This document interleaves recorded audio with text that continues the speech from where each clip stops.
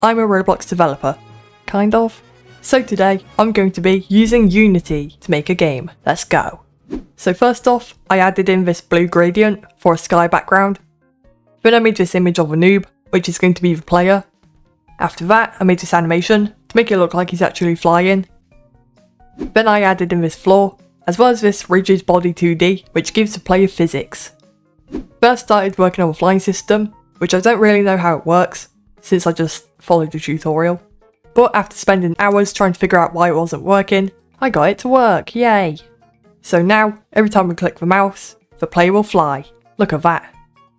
Okay, so I just added in these pipes, and now I need to make them move towards the player. So it wasn't actually that hard to make them move, since I only had to write like 2 lines of code, although I barely understand how it works.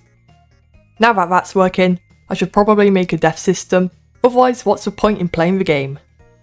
So first off, I made this button to reset the game every time you die. Then I made it so once this game over function thing has been run, it'll make the replay button visible and active, so you can click it. Then I also have this replay function, which will load the scene again, which will then reset the entire game. Then in the flying script, I used this on collision enter 2D thing, which will trigger the game over function once the player has collided with something, like one of the pipes or the floor. So if you go ahead and hit something, then the game pauses, and then we can click play, and then the game will reset. And now finally, I'm going to add in a score system to make the game more fun.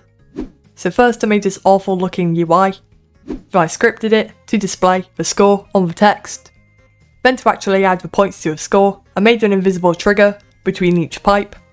Then I used the shortcode that adds 1 point each time you touch the trigger.